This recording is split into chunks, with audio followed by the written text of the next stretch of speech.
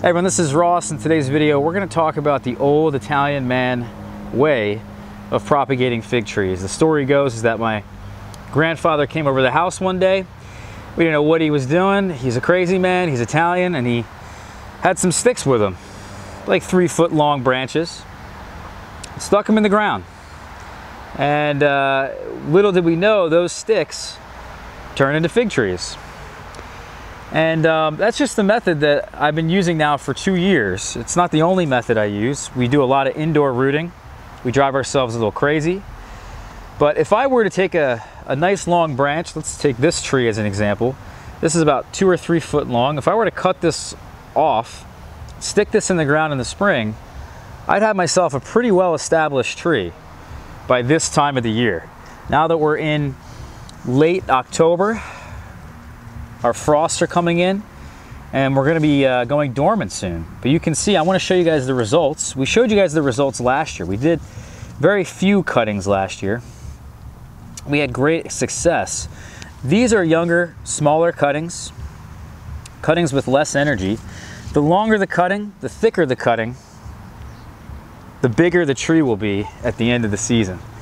It's just a fact. You know, if you have yourself, let's say, a 9-inch cutting, pencil thickness, it's going to root, it's going to do well, it's going to grow that season, but it's probably not going to turn into the tree that you're hoping for, like some of these large trees here. It may take a couple seasons after you put that cutting in the ground. It may take a while for that thing to adapt, to adjust.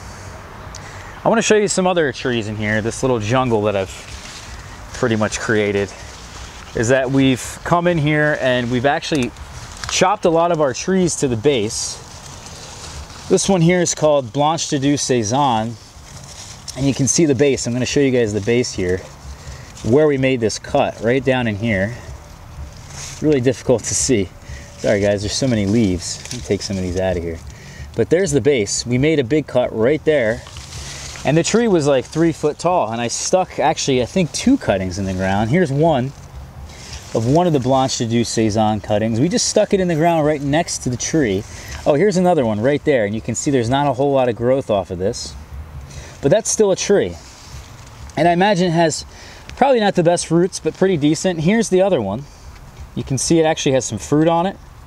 Definitely won't ripen in time, but that's pretty good results. It's a lot of growth right there. That's probably 1.5 foot of new growth. We did the same thing over in other trees. We chopped them all back and stuck them in the ground. Here you can see some back in here. I'm a little bit in the shadows here, but here's a Black Beauty 10.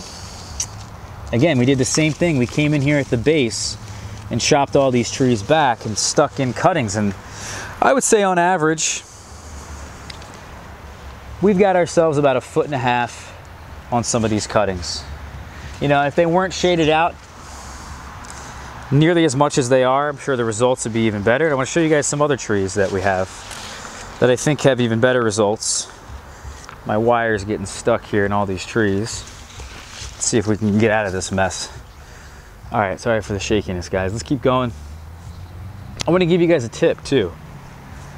If you guys live in a colder climate like I do, and it's just too harsh in the wintertime, a lot of your trees take damage or take total damage. It's a really good idea to protect these trees in the wintertime.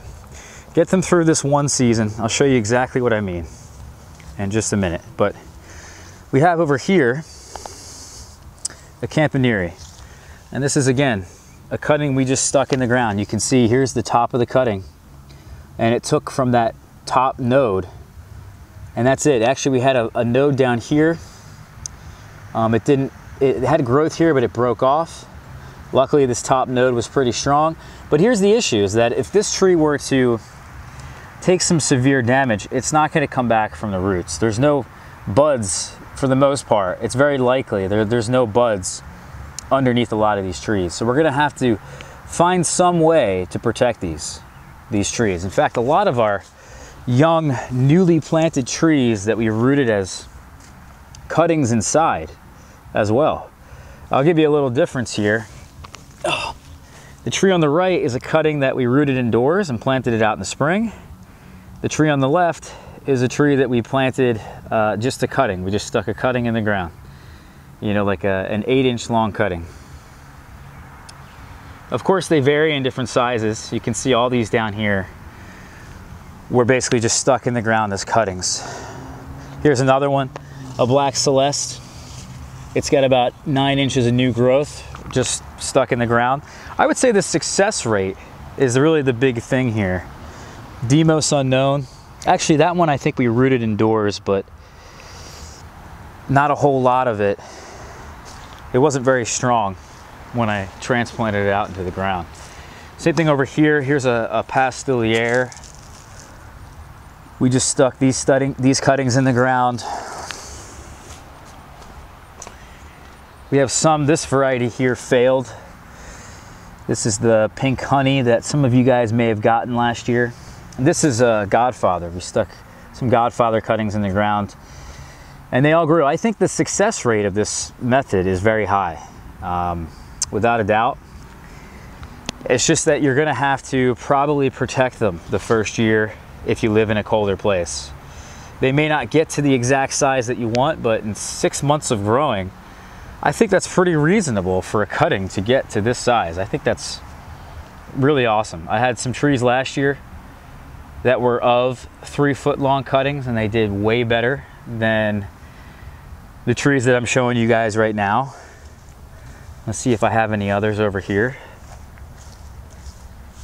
I've even done this at different parts of the season. I've said, you know what? It's July, let me throw these cuttings in the ground and see what happens. And as a result, you can see some of them actually have taken. This is one down in here. It's kind of getting shaded. But here's a Demos cutting that we just stuck in the ground. Pretty late. You know, I really tried to graft some of these, and the grafting this year didn't go all that well, so I had some leftover wood and I stuck it in the ground. If I come over here, this is a Bergen Unknown. This guy down here, look how much that grew just from planting this in July. I tried planting most of them out horizontally, kind of like you would plant sugarcane in a trench, rather than just sticking the cutting down like I normally have. And that seems to work pretty well, but not always applicable. But most of these other cuttings in here were rooted cuttings I had inside. Really not the strongest trees, still aren't. And as a result, I'm gonna have to come in here and really we're gonna chop all these trees down to about 6 inches to a foot and cover the whole thing and make sure it's all insulated well.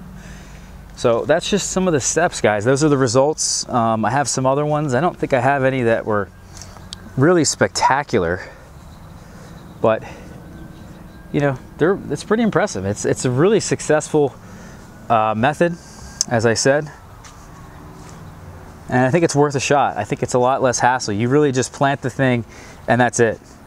You know, if you got yourself 2 or 3 cuttings, you're guaranteed, I would say you're guaranteed to have that variety successfully root for you, assuming the cuttings have gotten through the winter time in the fridge all right and everything looks great. So anyway, guys, that's this one.